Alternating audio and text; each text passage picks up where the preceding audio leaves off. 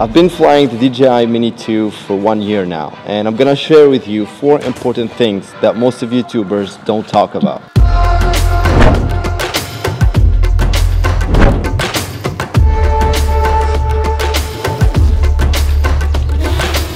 This is Morgan Freeman, Ride's close friend.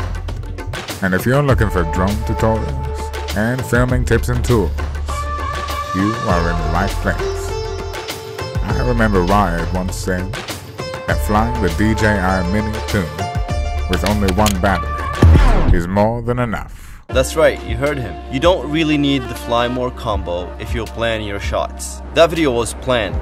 It took me only 10 minutes to take those shots, which is around half battery from the DJI Mini 2. So basically what I do before I go shoot is I try to search the place that I'm gonna shoot in. I try to see my surroundings. I'm trying to see if there's mountains, if there's interference, if there's buildings, where the sun is gonna be, so I can plan my shots beforehand. That saves a lot of time when it comes to shooting with your drone. And if you do it right, you don't really need more than one battery. If you're tight on money and you're on a budget and you wanna save, go ahead and do it. Don't feel bad about not getting the fly more combo. That's not gonna change anything from the experience that you're gonna get from the DJI Mini 2.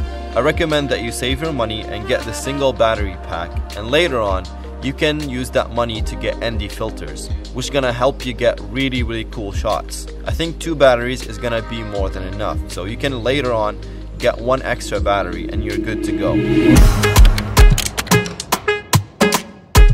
Okay, so the DJI Mini 2 is a pretty small drone, and that makes it vulnerable because it looks like an easy target for birds. So that's why every time I'm flying this thing, I'm stressed out about birds attacking it. Especially if you live in East Asia like me, we have a lot of birds here. A simple way to survive a bird attack is to put your drone in sport mode and fly upwards as fast as you can. Birds, for a fact, cannot fly upwards. They can only ascend in circles. So doing this trick will give you an advantage to fly your drone somewhere safe and land it. Trust me, this trick always works for me, and I feel like it's not popular enough, so that's why I wanted to talk about it and put it out there.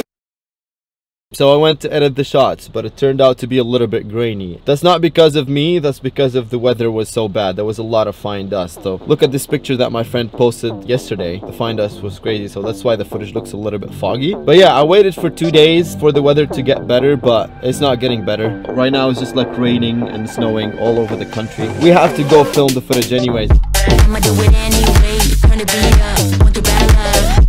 I'ma let my hair down now. A year ago, before I buy the DJI Mini 2, I had the Mavic Mini 1, and I crashed it in this river trying to go under the bridge. I'll tell you why. Okay, so the Mavic Mini 1 was so easy to fly, and it gives you the confidence to fly under bridges or go through objects. The DJI Mini 2 is even easier to fly and gives you that confidence that you will never crash it. So you have to be careful from that. No idea why the audio shut off, but story short, I was trying to fly the drone under the bridge, and there was seaweed strips and fishing strings dangling under the bridge. I couldn't see them from far, and definitely they were not visible from the drone camera. The motors got stuck and I lost the drone in the river forever. So what we can learn from the story is you have to be confident, but don't be too confident with the DJI Mini 2. If you fly through objects like holes, trees or bridges, get closer first, take a look. If there's anything you can't see from far or through the drone camera, make sure it's safe and clean for you to do that trick shot, and then do it. This drone will make you feel invincible, but trust me, it happens when you least expect it. Should we go this way or should we go up there? Hell no, I'm going this way. Ooh. I'm getting old. Guess my age in the comment down below. And if you know my age, don't give it away. Whew, the camera bag is so heavy.